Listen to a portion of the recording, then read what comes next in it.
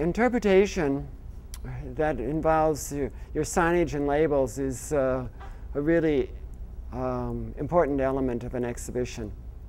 I mean, this is what communicates with people. They want to know about the objects. They want to know about the whole context of the exhibition. So, you know, besides the title wall, which gives the title of the exhibition, in this particular exhibition, we decided that we would simply have the title on the inside, but we would have the title also on the outside, and then list also the different donors that help make this exhibition possible.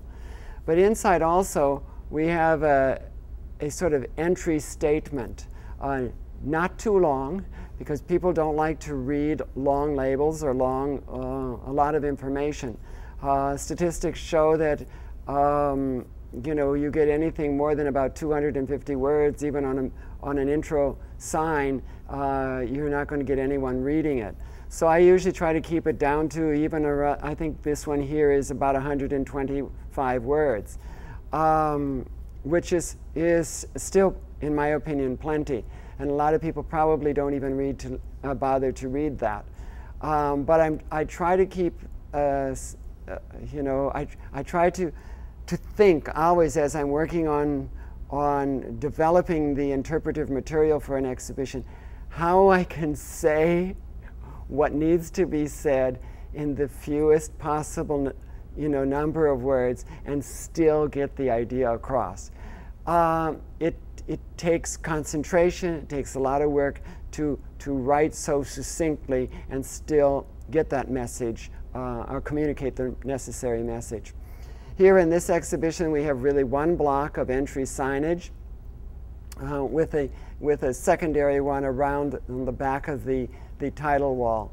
Next to that introductory text, there is a map that shows the region, highlighting those 6 provinces in southwest China from which these objects come from in the full context of the map of China, so that viewers get an idea of exactly where this is located in China.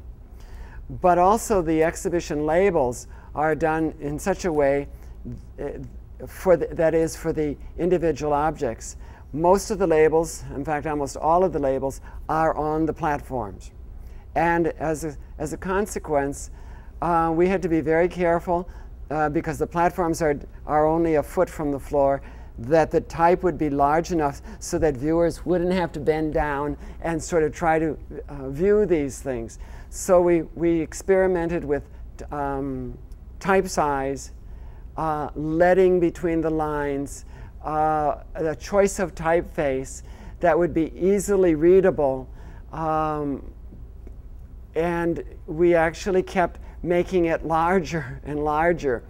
I did not want to have white labels on these dark platforms, and this presented a problem because they would have been very bright in value, and they would have been very distracting. So by having what Wayne did is he worked very hard working on the computer to match the color in inks of our paint color.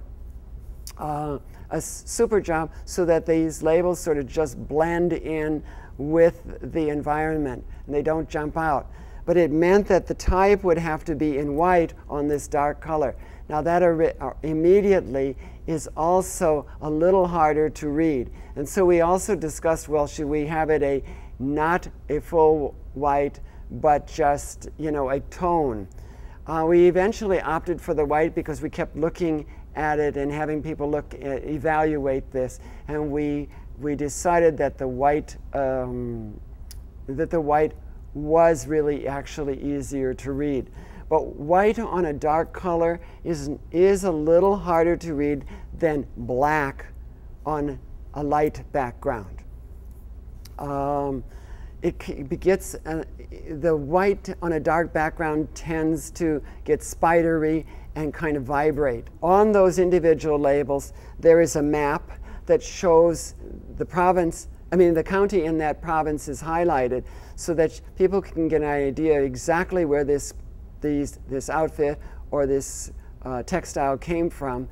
And then we have the ID information that provides the information of what group of people and what area it came from, and then the date of the date of the object when it was made and used. And then we have an interpretive paragraph. They all needed to be able to fit onto one large label.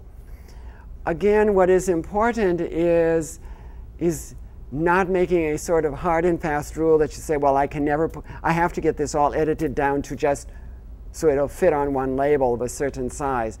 I always feel that, if people realize that one or two labels are extensively long, it must be more important information, and so it will actually encourage them to read it.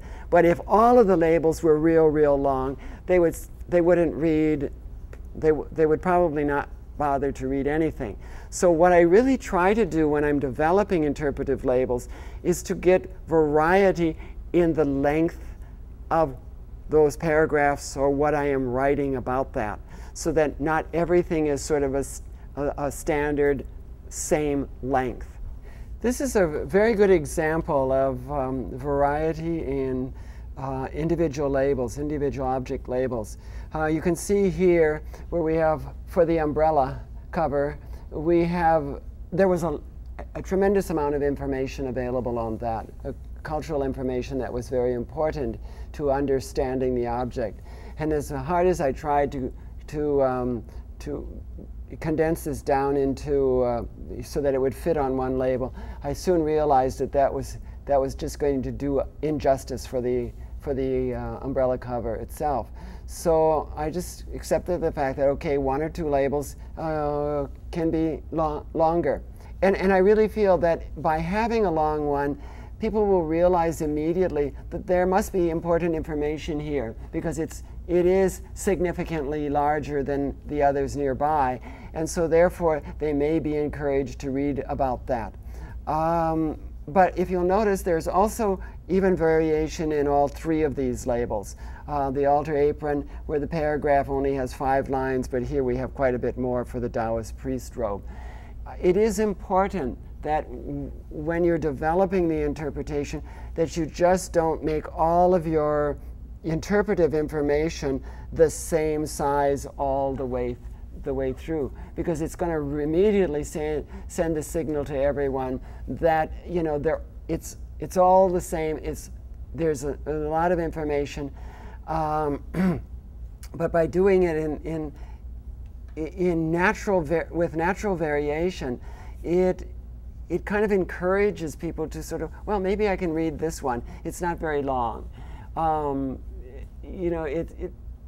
It's kind of like trying to psychologically entice people into reading these things. And quite frankly, not everyone is going, you have to accept the fact that most people probably are not going to read many of the labels anyway, but they will, when they see something that they're interested in, there should be interpretive information there for them to be able to read it.